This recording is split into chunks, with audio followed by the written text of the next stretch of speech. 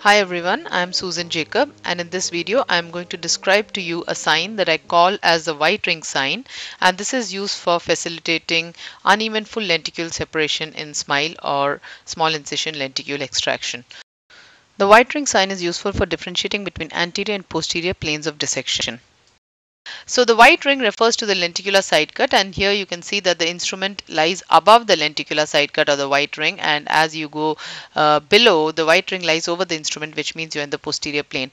So it's really a very simple sign, but which plays a large role in making sure that you're doing the right plane of dissection. It's important to always dissect the anterior plane first, and here you can see the instrument lies above the white ring, and therefore it is the anterior plane. Now you go posterior, and if you look at the base of the instrument, you can see that the white ring lies over the instrument, and therefore this is the posterior plane of dissection. And so paying attention to the white ring at all times as seen here in relation to the instrument helps in verifying the placement of the instrument. Here's another example where it can be seen easily. As you can see here, the white ring is clearly seen above the instrument at all points of time, denoting that this is the posterior dissection that's being done, and this helps in uneven full lenticule separation.